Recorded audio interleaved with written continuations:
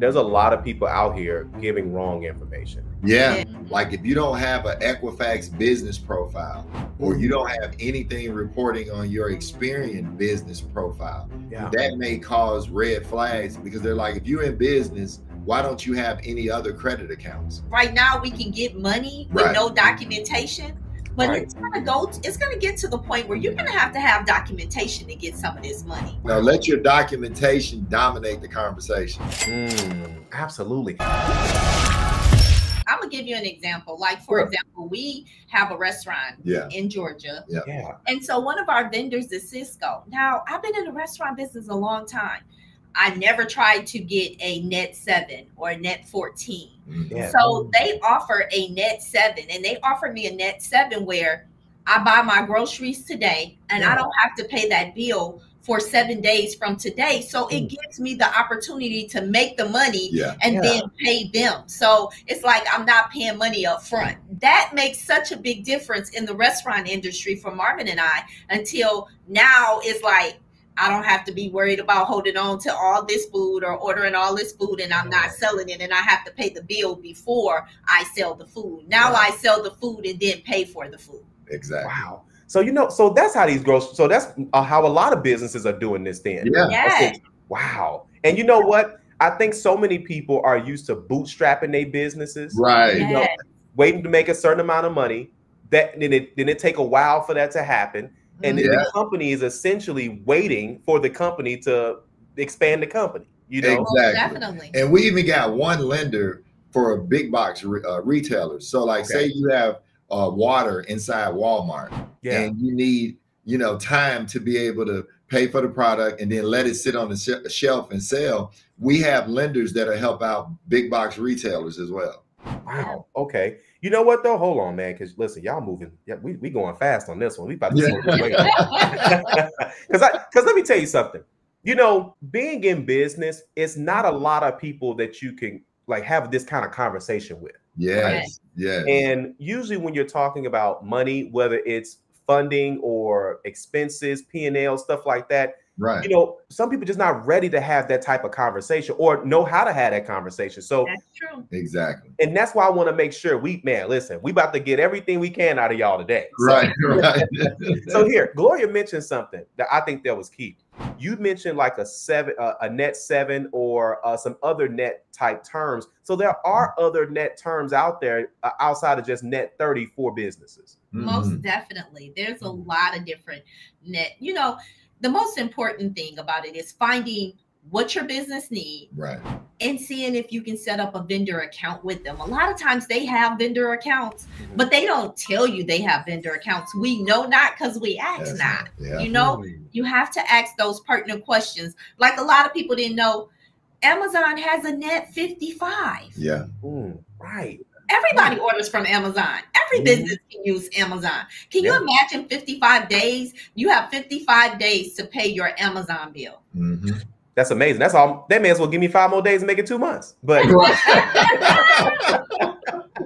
exactly. But that's huge though, because I'm sure, my wife and I, we went to a candle making class here in Chicago. Nice. And it was amazing. But and I noticed because just being in YouTube and or just business owners in general, everybody buys stuff from Amazon, right?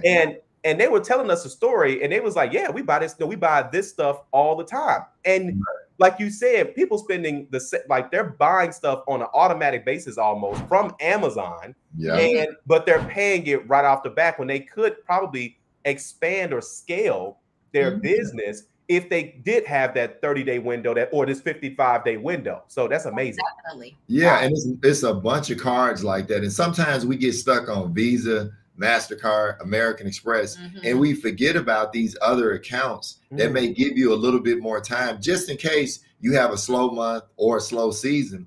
Those days start to add up. They start to count. There's a lot of people out here giving wrong information. And that's detrimental because people will follow that and it'll set them back. There's no excuse nowadays to have bad credit. If you are a business owner, start working on getting yourself in position to get your credit on point, because once you do that, the doors are open for you. Yeah. You know, but they're going to slowly start to close. So they, you know, we tell people all the time, get in position, because right now we can get money with no documentation. But it's going to get to the point where you're going to have documentation to get some of this money. Now let your documentation dominate the conversation. Absolutely. And you know what, we talked a little bit about that last time. You know, on the other video, how, you know, and some people want docs, some people want no docs, and it's like, listen, get yourself together first. Exactly. Let's start there first before we start just walk. Because Gloria hit a great point. She says, listen, the doors are going to be open, probably wider, if you coming in with your stuff together. Yes. Can you get a business credit card without having a business? Yes, all day long. Yeah, like we see this more than not. Like a lot of times, all you got to do is use your name. You know, you can use your name as the business, and they still will give you. Most banks are doing this now. They'll give you a business credit card as a sole proprietor. Okay. Now, what's the benefits of having a business credit card versus a personal credit card, in your opinion? Well, I think the main thing is that the debt is not showing on your personal credit for the most part. So now, to me, that's how you totally separate, you know, the business expenses and the business debt from the personal debt. Because if you don't separate it, sometimes it'll get in the way of you maybe getting a mortgage or buying a car, because it'll appear that you have more debt than you should. And so, you know, I don't always agree with the sole proprietor type of structure. I like LLCs and C Corps, but whatever you got to do to keep it separated from your personal, because what happens with most business owners, they either write off too much or they seem like they have too much debt, and it's all over the place, and it's hard to separate. Because they commingle. Correct, They exactly. do too much commingling. There's so many things that we don't realize, the small things that could really just change everything in our business. So you're saying that they could do it as a sole prop. Or is there any other documentation you think that's needed for that application process, or will they ask for like income or anything like that to get that business credit card without a business? Well, once again, this always goes back to credit score. You know, credit score kind of dominates everything. So the higher the score, the less documentation. Like I actually just got off the phone right before this interview with a Chase banker.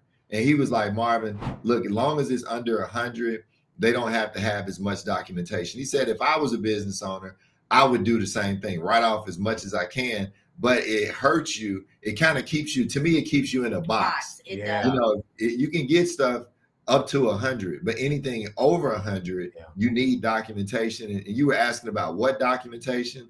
As a sole proprietor, the only thing you're really going to have pretty much is bank statements, because that's the only way you're going to be able to prove that you have income. Maybe a business license, you know, that you could do. But I think it's just so much better to upgrade to a LLC or a C Corp. Absolutely. And majority of the time with the credit card, they're not asking for a document, depending on where you're going. They don't ask for many docs like that. If you're going to like some of the bigger banks like Chase and Bank of America, you can get a credit card and as a sole proprietor, and it's not a big, you know, deal where you gotta show a lot of documentation. Got you. Okay, I got another question now. With a lot of these banks that you all are using and funding strategies and options, things of that sort, have you guys seen any recent changes as to like what they're requiring between low doc, no doc, or has everything been about the same lately? No, I've seen it tighten up. I mean, we actually got calls, like, for example, Truist Bank. Now it seems like every other application, they may ask for tax transcripts.